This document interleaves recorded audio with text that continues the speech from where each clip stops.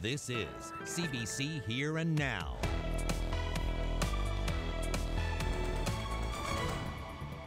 Just felt it was really out of place. It didn't fit with the whole women's leadership. Why are we listening to a man? I think that might have been a bit of a learning moment for government about knowing your audience. I apologize for going forward with this. The province hosts a women's leadership conference. But those attending say it missed the mark. Good evening and welcome to Here and Now. I'm Carolyn Stokes. And I'm Anthony Germain. A women's leadership conference in St. John's is accused of being tone deaf. Yes, the conference put off by the province is being ridiculed for the advice given to women. Here and Now's Katie Breen joins us now in studio. So Katie, what happened? Well, at a women's conference, a man came with a controversial message. His presentation came with Dale Carnegie's Golden Book, which told women in attendance to pray if they're worried and smile to make friends. Archaic 1950s advice that horrified the women I spoke with today. The conference started out with an announcement. That this is truly one of the highlights of my career. The Women's Policy Office is now the Office for the Status of Women. And with that name change, government says, comes a better defined department focused on preventing gender-based violence, advancing women in leadership, and making sure government uses gender-based analysis in its work. Today, the province says there will be more people hired on to work with the department, and government employees will receive training. We've always had a gender-based lens, but we want to do better, and we know there's room for improvement. Including at today's conference. Attendees I spoke with today said the idea for the conference was great. Nearly 400 powerful women in one room. It was the execution that was the issue. There was so much knowledge and wisdom and experience in the room. Why is that guy up there on the stage for over an hour? And I think we got a total of 3 minutes networking time when all of us were kind of just aching to talk and to share. Attendees took issue with one presenter in particular, a man preaching the late Dale Carnegie's Golden Book approach. Protect your health and appearance by relaxing at home, it suggests. Don't worry about insomnia. Create happiness for others. And smile. This is based on a kind of sexist way that the world was seen a long time ago, and it probably worked in those times. But now with the awareness of women's role in society and all the equality issues that we talk about and all the cultural issues that we talk about, it is very different. Government is now apologizing for having the speaker in. It says the Yellow Book of Advice isn't government material, and the department will make changes for the next conference. We have reached out to females for this session. Unfortunately, we couldn't get anyone available, the ones that we were looking at. So, next time we will look a little further, I guess. And I apologize for going forward with this, but like I said, we will make changes in the future. So, this book wasn't a hit, but the conference could have been. Attendees hope things improve next year, and in the meantime, they say women will continue to work off their own modern-day manual. Reporting live, I'm Katie Breen for Here and Now.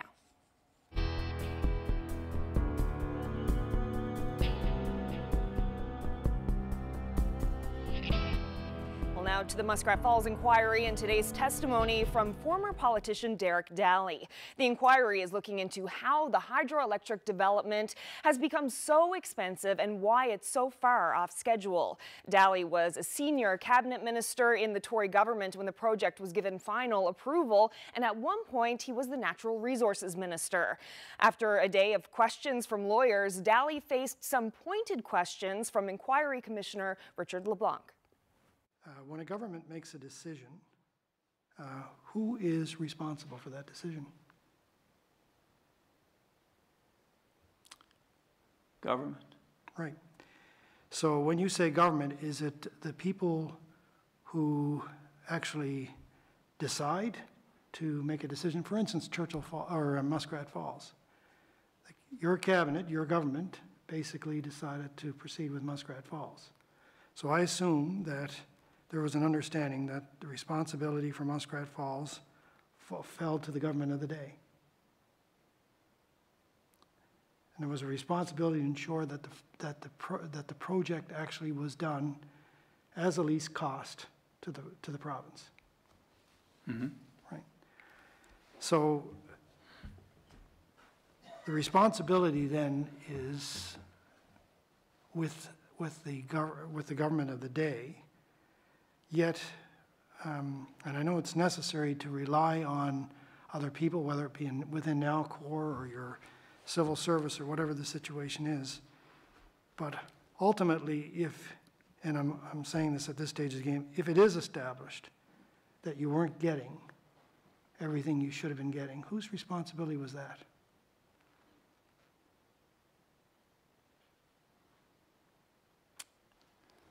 That's a tough question. I guess ultimately you'll decide, but it's, you know, and I think it's a fair question from a government perspective. I mean, we went through 2 elections from a democracy point of view. We went through 2 elections on a Muskrat Falls mandate.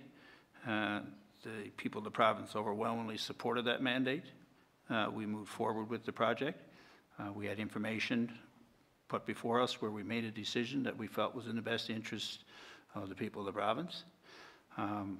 Ultimately, in the end, some of that information appears to have changed. It may obviously impact the project. At the end of the day, you know, it's, I guess we have to take some responsibility, having made the decision and went to the people of the province to support us to do it. Beyond that, I think there's a level of responsibility, but there's also a level of accountability as well with respect to those people who were responsible to provide with us and tasked to deliver to us the information that we needed. You know, from a government perspective, politicians in general, they have various backgrounds, various expertise, various levels of education. These are the people in our democracy that are tasked with making the big decisions and carrying that responsibility. But understanding, as I alluded to today, you know, we can have, in my view, the inquiry and drill down into Muskrat Falls and what we're doing, and we're finding out a lot of things. We're finding out as well a tremendous amount of work where good work was done and put us in a position. But beyond that, there's 1,000 things going on in government at the same time. And I think that's, when I sit back as a former politician, you know, again, the comment, we did the best we could of what we had. Does that negate responsibility? Not my intent. You know, I accept that we made that decision and we believed it was right. If it turns out that it's not, when you live with it, but if it turns out in the end, we'll be very satisfied. Well, switching gears now for a quick look at the weather forecast. Lots of watches and warnings still in place right across the province. Basically, driving conditions along the coastline for the island, along the south and up along the west coast, northern peninsula, terrible. You'll want to stay off the roads tonight. High winds, lots of snow blowing around. We have a wind warning in place for the south coast and for the northeast coast. Bonavista, Northern Bay of Exploits. That's for tonight. Things should start to ease tomorrow. We have a snow squall watch in place for the Bay St. George area. As for snowfall totals for this winter storm warning in place for Corner Brook up through Parsons Pond, looking at a total of 10 to 15 centimeters for areas along the coast like the Corner Brook area, but in the upper terrain, up in the mountains, could see upwards of 50 centimeters of snow by the time the system starts to move off tomorrow. For Labrador, we still have lots of warnings in place there as well. We have a wind warning in the Norman Lodge Bay area for tonight. Winds gusting up to 100 kilometers an hour and more snow coming. Not a whole lot for the coastline, about 5 centimeters of snow coming for the Makovic and Hopedale Nain area. Could see upwards of 30 centimeters in higher elevation. So lots to talk about still, but things are looking up. I'll talk more about that later. Anthony? Thanks, Carolyn. Well, the jury at Al Potter's trial finished hearing evidence today, and now they're going to have to wait until next week. That's when they will decide the 55-year-old's fate. The day began and ended with Potter himself actually at the stand once again, as the Crown worked to try to poke holes into his story as well as his credibility. Now, in other news, Jody Wilson-Raybould broke her silence today. Oh, sorry, over here. Jody Wilson-Raybould broke her silence today. The former Justice Minister and Attorney General testified this afternoon before the House of Commons Justice Committee. It was all about the SNC-Lavalin affair. Here's some of her testimony. For a period of approximately 4 months between September and December of 2018, I experienced a consistent and sustained effort by many people within the government to seek to politically interfere in the exercise of prosecutorial discretion in my role as the Attorney General of Canada in an inappropriate effort to secure a deferred prosecution agreement with SNC-Lavalin. These events involved 11 people, excluding myself and my political staff, from the Prime Minister's office, the Privy Council office, and the office. Now we have full coverage of Wilson-Raybould's testimony at cbc.ca/news.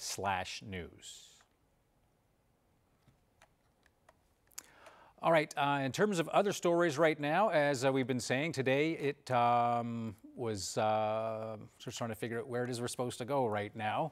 A big story, of course, today happened in Washington. As you know, there was all kinds of discussions in terms of what happened with Donald Trump and his lawyer, Michael Cohen. It was quite the day in Washington, as you can imagine. And we actually have some of the coverage from what happened today. It was an incredible day, as you can imagine. There was a lot of testimony, and a lot of it was not flattering at all. Mr. Trump is a con man. He asked me to pay off an adult film star with whom he had an affair and to lie about it to his wife, which I did. He made many statements of his own. And now the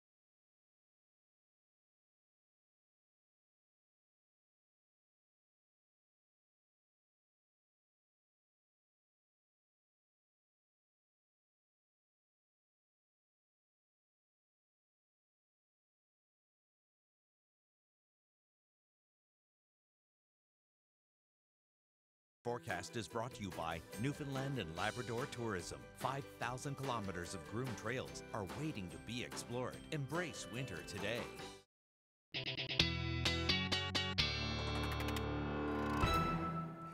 Yeah, so we have a story. Sorry about that. Yeah, a few gremlins decided to infest the studio tonight, but we think we've got everything under control now.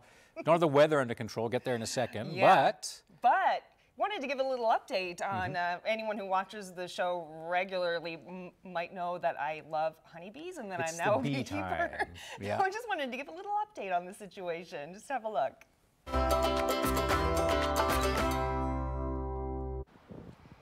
Yeah, so we're going to take a look in closer here now and see how they're doing. That's the voice of Paul Din of Adelaide's, and this was this afternoon. The weather has been so cold lately, and he just popped by the house this afternoon just to have a look to see how the ladies, because they're all female, how they're all doing inside the hive. I think that insulation has an R factor of 5 or 6. Well, they keep themselves warm by vibrating their wings, but you can see them eating the sugar. We put some sugar cakes in there a while back because it's so cold outside right now. We can't open up the hive to see what their honey stores are like, because it would, you know, hurt the bees. So we don't know how much honey is in there. So just in case they're hungry, Paul came by with some sugar. So it looks like they're yeah, they're munching on it there. Now we wouldn't do that in the spring or summer because we wouldn't want sugar in the honey. Because honey, of course, is nectar. Right, of but, course. For the winter, of course, Professor Stokes. I knew that. It's good to have a little bit of fur on them. Yeah, yeah, they're actually kind of cute when you look up close at them. You're gonna get your own show. That's I love great. the bees, so they're doing great. Yeah, and the spring is only yeah, never mind. Yeah, yeah, it's still ways they'll off. be out pollinating. Yeah, eventually. the crocuses. Yeah. So what are we looking at now? Well, there's still lots of warnings in place, and it's thanks to this system that's off the coast that's really affecting everybody in the province. Low pressure system, it's weakening though, so it's sort of heading towards the province, then it's going to start to move away. You can see that swirling mass there affecting Labrador and the island. Lots of snow and blowing snow on the west coast. Quickly going to go through these warnings once again. We have a wind warning for the south coast and the northeast coast and up on the eastern portion of the northern peninsula. Winter storm warning in place for Corner Brook up through Parsons Pond. Could see upwards of 50 centimeters of snow over higher elevations, so that's between tonight and tomorrow, but if you're along the coast, shouldn't see quite that much snow. And for Labrador, we're looking at this winter storm warning in place for the Rigolette area, and blizzard warning for Hopedale down through Cartwright. So some more snow to come, some high winds, terrible driving conditions in that area, but things are going to start to ease tomorrow. Winds are going to stay strong in the morning in those areas, but then as we get into the afternoon, it should start to ease off. So this is the situation right now. You can see the snow on the west coast and up along coastal Labrador, playing it out throughout the evening tonight. That snow will stick around, causing more snow in the higher elevations, as I mentioned. So overnight tonight, we're looking at a very cold wind chill as well. So it's going to be windy for pretty much everyone, and that wind is going to be super cold. So we have -24 wind chill for the northeast coast area tonight. Going to be cold in St. John's as well, an overnight low of -9. 2 to 4 centimeters expected for the Marystown area, and winds not super strong for the Corner Brook area. Gusts up to 70. But if you're around the Port of Basque area, things are going to be super windy down there with gusts up to 100. So moving up to Labrador, very cold once again overnight tonight in Labrador City, looking at a wind chill of -39 tonight. So I believe it was the same thing last night. So staying very cold. An additional 10 centimeters of snow to come in the Makovic area. Winds staying very strong there as well tonight. But now tomorrow things will start to ease off, as I mentioned, as we get into the afternoon. Things looking fairly clear for much of the island, mostly a mix of sun and cloud, but the winds are going to stay fairly strong on the island. But lots of flurry action in Labrador. Wind chill tomorrow, though, -16. So even though it's going to be -5, -3 in Fairyland, it's going to feel like -16 tomorrow, and we have some high winds along with that, so westerly winds gusting up to 80, so cold, strong winds tomorrow, but it's going to be mostly a mix of sun and clouds. Similar story for central areas, Grand Falls, Windsor, and Gander. A chance of some flurries for the Harbour Breton area. On the west coast, wind chill there, even colder, -25 during the day tomorrow. Winds will start to ease, though, gusting up to 50 from the west, and a little bit more snow to come for the Corner Brook-Rosemorne area. In the Straits, looking at a chance of some flurries tomorrow as well. Winds staying fairly strong there, about another 2 to 4 centimeters for the Cartwright area tomorrow. For Labrador City, wind chill staying very cold, -28 tomorrow. Some morning winds will give way in the afternoon, so it'll start to ease, but another 10 to 20 centimeters of snow coming for the Makovic area. So as I mentioned, things are getting better. I'll get into those details later. Well, a lot of pipes still thawing out after the recent cold snap, and people can sometimes find inventive ways to get the water flowing again, but not all of those ways are incredibly safe. I met up with Fire Prevention Officer Mike Marr at the Central Station of the St. John's Regional Fire Department. Well, Captain, a lot of cold lately. How does that affect what you do? Well, Anthony, you know, with these severe temperatures, a lot of the citizens will look for secondary sources of heat. But due to the long stretch of severe temperatures we have had, the potential is greatly increased for, you know, freezing of pipes in the home. Right. Now, obviously, here in town, unlike Labrador, we're not really used to having that many days one after the other. We're so cold. Plumbers in St. John's, flat out. How about you guys and people trying to deal with their pipes? Well, I can confirm in the month of February, this department responded to 16 structure fires. The origin of 2 of those 16 calls was from the thawing of frozen pipes. Okay. I know you can't talk about specific cases. Correct, yeah. But I'm sure over the years you've seen people do certain things. What shouldn't you use to thaw your pipes? First and foremost, very important, no open flame device at all. Blowtorch? Exactly right. Yeah. You know, there's a double whammy effect there in that there's a potential for fire hazard in addition to accumulation of carbon monoxide. Okay, with in the the gases, right? Correct. And I guess the other problem is if you end up causing a fire in your house, you've got no water. Right. So how do you fight it? Well, if you're going, you know, what we advise people to do, if they're going to make any attempt to de-thaw any of their pipes, use a certified electrical heat tape, okay? Or they can use a hairdryer. Right. And they can apply heat to the area of the affected area or put it on, you know, the heat directly onto the pipe. Should it be problematic in getting at the affected area, or they, you know, they don't know exactly where, you know, the problematic area is. Yeah, so you mean inside an insulation, behind a wall? That Correct, kind of, yeah. correct. They're you know, better off calling a licensed plumber. If you can find one. True. Another good, you know, good thing to remember, they can leave the cupboard doors, you know, of any kitchen cabinets or bathroom cabinets open. The warm temperatures in the house can get in around the plumbing. You know, if you're going to do that, any chemicals in the cabinet areas, make sure you keep them out of the reach of young children. All right, some good advice for a very cold time of the year. Winter's only got, what, 5-6 months left? That's all. Right. Thank you very much. Kindly welcome. Thank you. Have a good day. All right, now back to the jury at the Al Potter trial. It's finished hearing evidence earlier today, and now they'll wait until next week when they will decide the 55-year-old's fate. And the day started and ended with Potter himself on the stand as the Crown worked to poke holes in his story and his credibility. Sheldon Steeves wanted to know, why did Potter stab Dale Porter 17 times if it was merely in self-defense? And he pointed out that Potter himself touted his martial arts background as well as his ability to block attackers. Potter says Dale Porter was strong and he couldn't get away. He also told the court today that this knife was Porter's. It was discovered in a body of water in Brigus, but the Crown suggested that Potter or somebody working for him planted that knife and that the whole story of 2 knives and self-defense was fabricated after Potter confessed to undercover police. The jury will now get a break until Monday when they'll hear final arguments and get instructions from the judge.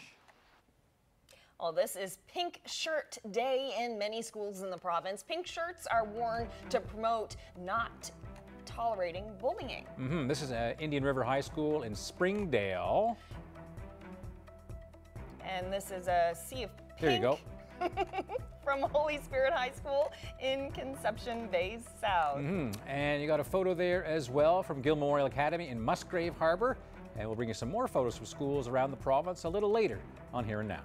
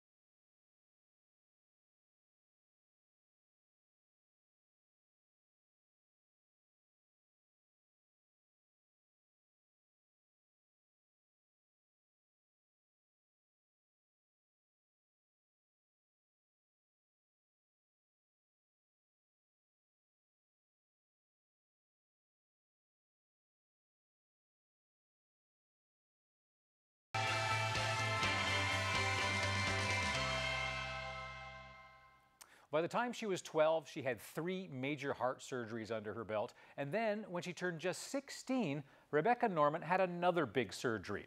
She got a device implanted inside her to help her heart pump her blood. It's called an LVAD, or a left ventricular assist device, and it connects to her heart and a cord that comes out through her abdomen, and that attaches to a controller and batteries that she keeps on her at all times inside her purse. Well, she spoke to CBC News back in 2010 just a few months after she got that device. And tonight, in the next segment of our special series, This Is My Story, we're checking back in with her to find out how things are going. But first, here's what life was like for her when she was still back in high school. Have a look. Even a step from a valve transplant to this is way different because this is outside and I have to deal with this. I have to look at it every day. But whereas before it was inside and it was just, I didn't have to deal with it. I am a really positive thinker, and I am because I don't want to think, oh no, that's not going to happen or that's not going to work. Like, I want to think happy because if not, I'm just going to be down. So that was Rebecca Norman when she spoke to CBC News. That was almost a decade ago. And here's what life is like for her today in this next segment of This Is My Story. I remember being very afraid. I tried to run away at one point. It was very, very hard to go through. I'm still not completely over it.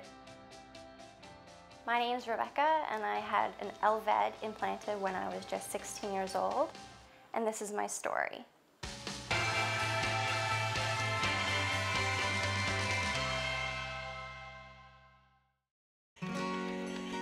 Baking cookies is just another Christmas tradition at the Norman household. But unlike most teenagers, Rebecca Norman was diagnosed with aortic valve stenosis prior to birth, and that has meant countless tests and procedures, including 3 major heart surgeries. It's attached to 2 batteries. The latest operation gave Rebecca a portable device that helps her heart. The artificial heart is in the 2 sides of my heart, so it goes into the aorta and the left ventricle. And there's kind of like a rotor, so it spins the blood, so it helps the left side of my heart work, so it doesn't have to work as hard. So then that lowers the pressures in my lungs, which means I wouldn't have to get a heart and lung transplant. I would only really need to get the heart transplant. I remember being very afraid to get this procedure done. It's hard to be in Edmonton with nobody that you really know except for my parents. I tried to run away at one point. I hid from the doctors. I locked myself in one of the bathrooms and there was tile ceiling, so I attempted to get up there. It was a little bit silly, but at the time it just felt like I needed to get out of there. And that was like the only option, so I didn't make it. A lot has happened since then.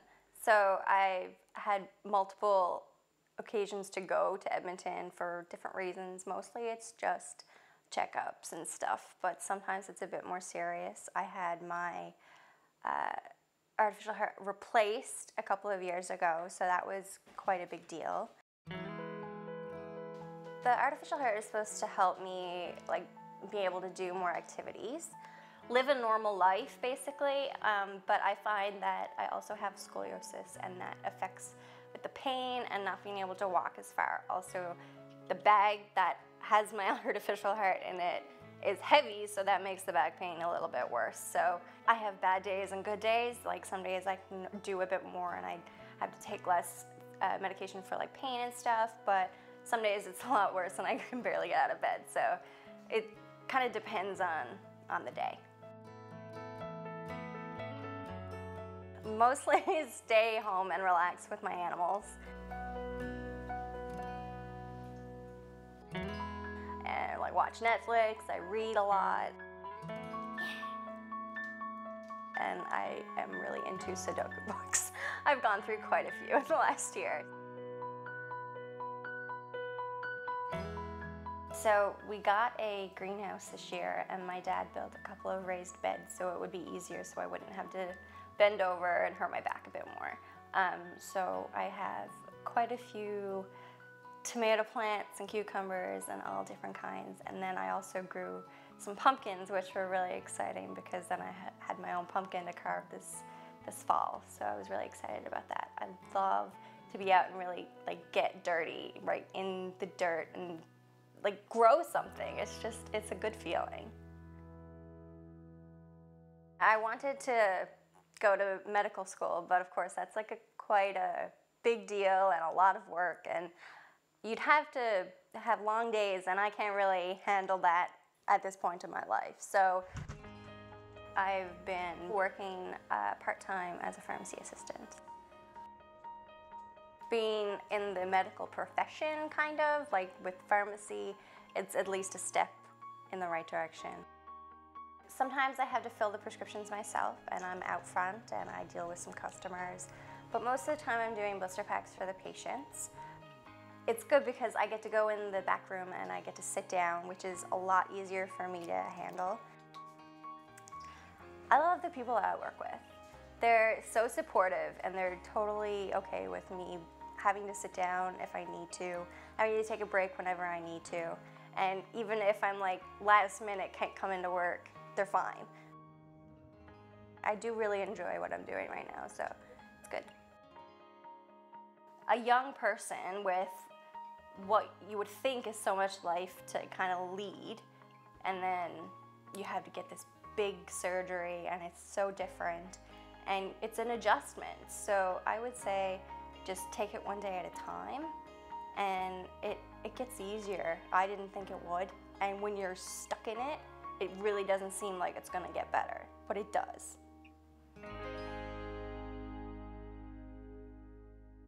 Fantastic attitude. Now, on Twitter and social media, the reaction from Here and Now viewers to this series has been fantastic. And in the final episode of This Is My Story, we're going to revisit Sydney Learning. Now, you might remember her from when Here and Now last spoke to her. It was a few years ago. She's a single mom. She lost her leg when she was just 15, and now she's about to graduate and start her career. So stay tuned for that story in just a few weeks. We did the best we could of what we had. Former Natural Resources Minister Derek Daly answers questions at the Muskrat Falls inquiry, why he put so much trust in Nalcor. Coming up.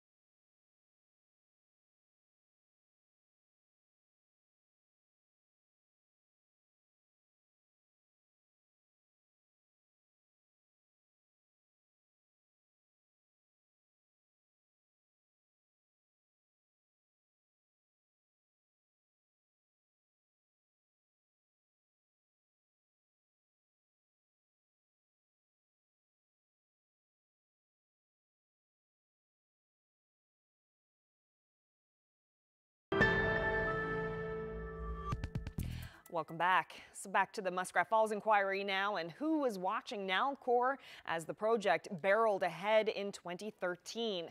That was the central question at the public inquiry in Labrador today, and once again, a former provincial cabinet minister said he wished he knew more about the cost of the project as it passed beyond the point of no return. Here now's Jacob Barker reports. As Minister of Natural Resources, Derek Daly was in charge of Nalcor, and Daly said he trusted the Crown Corporation to make the best decisions for the Muskrat Falls project. We had a job to do, we had information, we had established a trust and a working relationship. We made decisions on the best information that we had, and we felt that information was right. And, you know, so from that perspective, that's how I feel. I guess that's how I sleep at night. Like former Premier Paul Davis, who testified yesterday, Daly said he's only learning now that cost overruns were evident to Nalcor before the federal loan guarantee, and that a risk report from 2012 said there was only a 3% chance of finishing the project on time. At the time, if there was a change in numbers, that should have been the numbers used and should have been the number that we put out publicly. In 2014, the PC government introduced a committee to oversee Nalcor after massive power outages, and as criticism of the project grew, Daly was asked repeatedly about oversight of Nalcor after the project began construction. And you agree that there was no oversight of the project by government during 2013 or from the time of financial close until the Oversight Committee was established on March 14th, 2014? No, I wouldn't agree there was no oversight. There's many forms of oversight, simply by engagement and discussion with Nalcor, and the accountability that was built into Nalcor would signify some sort of oversight. So I wouldn't agree that there was no oversight. When questioned by the commissioner about whether it should be the government of the day that is ultimately the one who should bear responsibility of keeping the project to cost, Daly agreed, but he said his government did the best it could with the information it had. Jacob Barker, CBC News, Happy Valley Goose Bay. Well, from provincial politics to federal ones now, Jody Wilson-Raybould broke her silence today. The former Justice Minister and Attorney General testified before the House of Commons Justice Committee this afternoon. It's all about the SNC-Lavalin affair. Here's some of her testimony. This same day, September 17th, I have my one-on-one meeting with the Prime Minister that I requested a couple of weeks ago. When I walked in, the Clerk of the Privy Council was in attendance as well. While the meeting was not about the issue of SNC and DPAs, the Prime Minister raised the issue immediately. The Prime Minister asked me to help out, to find a solution here for SNC, citing that if there is no DPA, there would be many jobs lost and that SNC would move from Montreal. In response, I explained to him the law and what I have the ability to do and not do under the Director of Public Prosecutions Act around issuing directives or assuming conduct of prosecutions. I told him that I had done my due diligence and had made up my mind on SNC and that I was not going to interfere with the decision of the Director. In response, the Prime Minister reiterated his concerns. I then explained how this came about and that I had received a Section 13 note from the DPP earlier in September and that I had considered the matter very closely.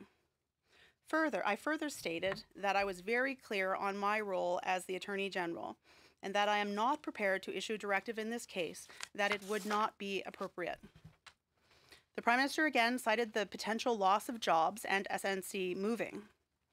Then, to my surprise, the clerk stated or started to make the case for the need for a DPA. He said, quote, "There is a board meeting on Thursday, September the 20th, with stockholders," end quote. Quote again, "They will likely be moving to London if this happens, and there is an election in Quebec soon," end quote. At that point, the Prime Minister jumped in, stressing that there is an election in Quebec and that, quote, "I am an MP in Quebec, the member for Papineau," end quote. I was quite taken aback.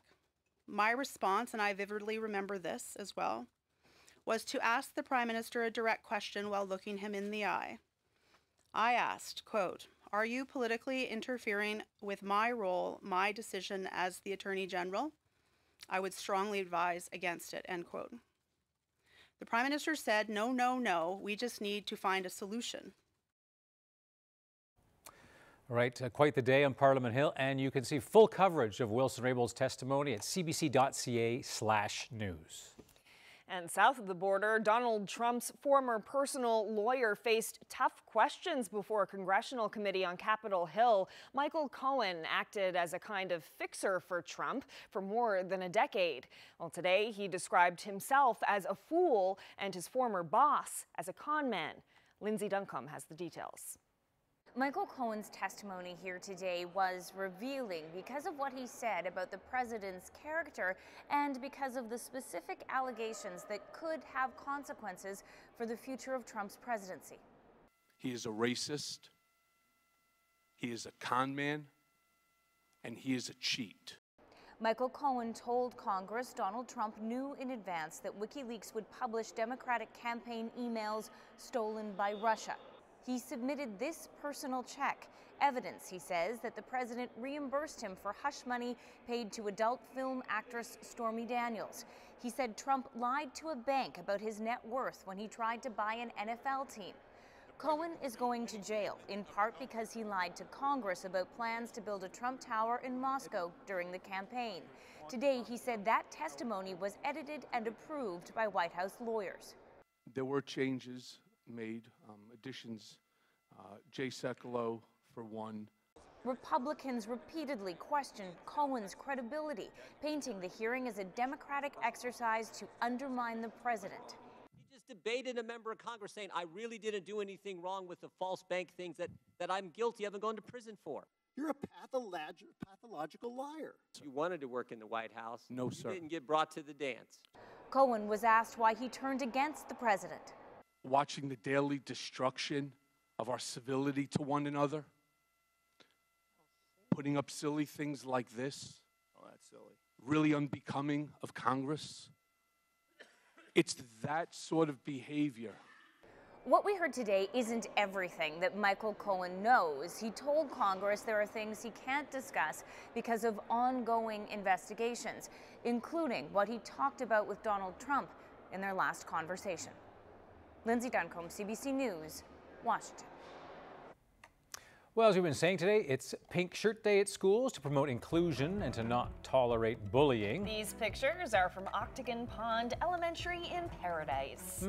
Busy day today in lots of schools. Yeah, and a sea of pink at St. Kevin's High School in the Goulds. There you go. And also a picture from St. John's Bosco in Shea Heights here in St. John's. There are photos from other schools across the province on Twitter. You can check out the Newfoundland and Labrador English School District's Twitter account for those. Stay with us. I'll have your weather forecast coming up next.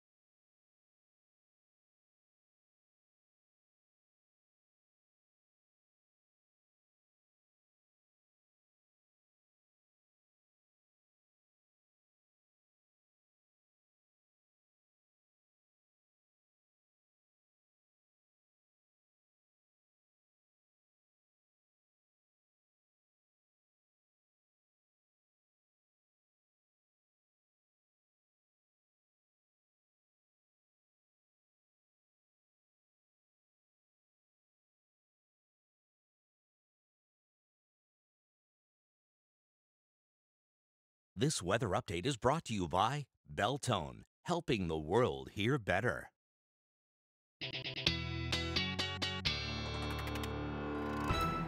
Get to the weather now, Carolyn. I'm sure that you know about various equipment that's needed for skiing because you're a big skier, right? Sort of. Well, you know the equipment, right? Yes, so I do. you need stuff like skis, right? Yes, ski boots and a warm coat, of course. There you go. Well, how about rubber boots, a salt beef bucket, and a big pillow? Just take a look at this. Liza is trying to get Sandra ready. She came up here in the storm and she wants to go skiing. So, I don't know if you can see it or not, but she got a pillow tied around her butt just in case she falls down and breaks her That's Sandra Dirtle, learning to ski on a makeshift pair of skis and other unusual pieces of equipment. Most of us use poles. She's got toilet plungers. Yeah. And that's her friend Eliza Swires helping her out. And of course, another good friend was kind enough to get it all on camera. She left her her caboose protector all on camera, as you see. This is from her friend's cabin in Hotterville. It's about 20 minutes outside of Bonavista. Oops. Oh. Is she okay? No. She's laughing. She is laughing. Now we were told she was not. Okay. All right, the helmet's the beef bucket. Right. Yeah, there you go. Kind of like mummers on moguls. Now, thank you. It's on Facebook, and it's almost 250,000 views. Wow, since right? yesterday. So you see, if you want hundreds of thousands of fans, plungers, beef buckets, and no sense of shame or dignity, and you'll be fine. It's a great wow, video. that's a lot of people watching that. It's a lot. And more just saw it. Yep. So, anyways. Okay, so is now. Is it good for plunger skiing in the weather? Yeah, pretty good in terms of snow and stuff like that. So it is pretty cold out there tonight. I'm going to start with a look at the wind chill right now in Labrador City. It's minus 34 with the wind chill. So that wind chill is going to be getting even colder overnight tonight, so it feels like minus 17 in St. John's right now, minus 19 in Port aux Basques, so it's going to be a very cold, windy night for pretty much everyone. We do have these warnings in place along the south coast, wind warning, northeast coast, and on the northern peninsula there, so high winds overnight tonight, terrible driving conditions, snow squall watch for the Bay St. George area, and winter storm warning for much of the west coast as well. So for Labrador, once again, we do have the blizzard warning in place, going to be really nasty along the coast overnight tonight. Things should start to ease off by tomorrow afternoon, but we're looking at -5 as the high in St. John's. Tomorrow could see a couple of light flurries, but mostly a mix of sun and cloud. The winds are going to stay very strong in the east and along the northeast coast, gusts up to 80, winds from the west, so it's going to be a blustery day for sure, as well as in the Port aux Basques, Burgeo area, -11 as the high there tomorrow, and a little bit more snow coming for the Gros Morne area tomorrow as well. So as we head into Labrador, more snow for Makovic tomorrow. The winds will be strong in the morning, but in the afternoon, as I said, should start to ease off. -18 as the high in Lab City tomorrow. Not a whole lot of snow coming there, and the winds should stay fairly light in western Labrador. So looking ahead to Friday, and we're into the weekend, things are clearing on the island. It's going to stay a little bit breezy, and could see a few flurries there on the west coast and as well in Labrador as we head into Friday afternoon. But things are pretty clear for much of the island, a mix of sun and cloud, a little bit cloudier in the Marystown area. Temperatures on the island on Friday between -10 and -5 there. So, but things should stay fairly windy, not as windy as they have been though. For Labrador, -16 in Lab City on Friday, and chance of some flurries there as we head into the weekend for coastal areas. So for Friday night into Saturday, this is how it's going to play out. A few more flurries for Labrador and as well for the west coast. Things staying fairly clear for the east and central with a bit of cloud cover there, and it should stay fairly breezy, but not too bad, not as bad as it as it's been for sure. So this is the 5-day outlook. We're getting into some flurries there on Sunday, but temperatures in the -5, -3 range up until Monday. Some cloudy skies there for central areas for Saturday, a mix of sun and cloud, but then those flurries could move in on Sunday and clearing off there on Monday. For the West Coast on the weekend, chance of a scattered flurry on Saturday and continuing on into Sunday and Monday. Temperatures not too bad there. As we get into Labrador, looking at some sunshine on Sunday and a few more flurries on Monday. And for Western Labrador, cloudy with flurries on Sunday. Temperatures much cooler, staying very cold actually for the rest of the week as we get into Monday. Anthony? Thanks, Carol. Not surprising given what Carol just told you. Marine Atlantic expects this latest round of ferry cancellations to last at least into tomorrow evening. High winds are battering both sides of the Cabot Strait, forcing the company to cancel its crossing for the 4th straight day this morning. Gary Mansfield has more now from North Sydney.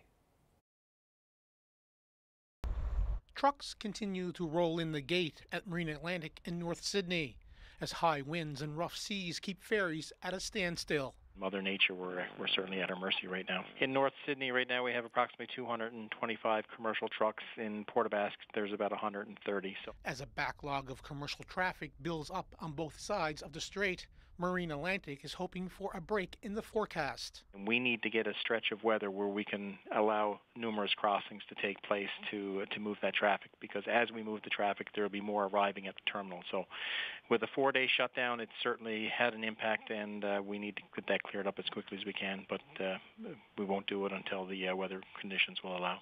As Marine Atlantic waits for better weather, local business owners cash in on the stranded truckers. We actually see them for dinner and then they're back again for supper, the same crew, so that's good. Ferry delays is a booming business for restaurants in North Sydney. Bernice McMahon says a storm or two are always welcome. We see lots of truckers, so it's good for us when the ships aren't running, but bad for them, but it is definitely good for business. Back at the terminal, trucks are lining up for the next crossing. Since last April, Marine Atlantic has canceled 166 runs, 6 more than all of the last fiscal year, and there's an entire month left to go. Daryl Mercer says getting the traffic moving is a huge concern. The biggest impact that we see, especially in Newfoundland, are products such as fruits, vegetables, meats, chicken, those types of products moving into the grocery stores. So shelves start to go empty. Mercer says they're hoping the wind will die down within 24 hours. But if not, Thursday night's crossing could also be in jeopardy. Gary Mansfield, CBC News, North Sydney.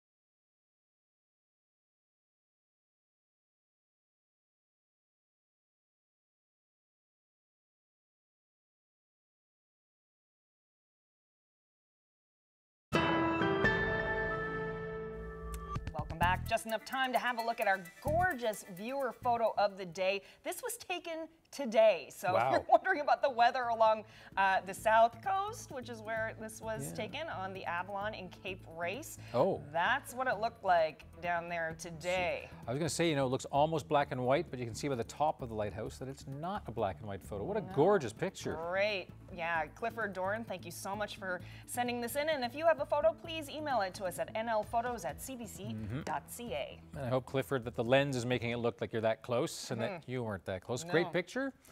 Okay, so we're going to go and kill every gremlin in the studio. And you got the hammer. We got through it. It's all good. We'll see you tomorrow. Good night, everyone.